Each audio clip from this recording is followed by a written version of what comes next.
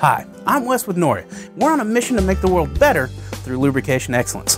When I'm walking through plants, some of the things that I'm looking for on machines are sight glasses. Sight glasses are really important. These things are small windows into our machine to let us know what's going on inside of them.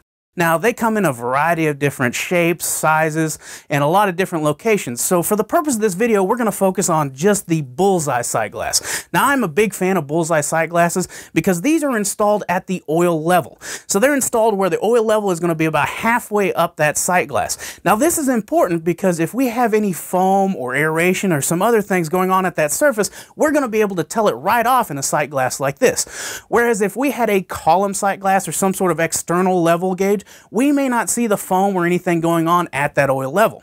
Also, with the bullseye sight glass, it will tell us if we have oil that's gone too high, gone too low. So it's a very quick visual indication of what's going on inside that machine at that oil level. They're also pretty easy to install, unlike column sight glasses where you have to crack open drain ports and usually have to change the entire oil when you're done. You tend to lose very little oil when you're actually installing a bullseye sight glass. So we talk quite a bit about these, and we can help you identify what machines would benefit from something like this. If you would like to learn more about our LPD services where we do this for you, please visit us at noria.com.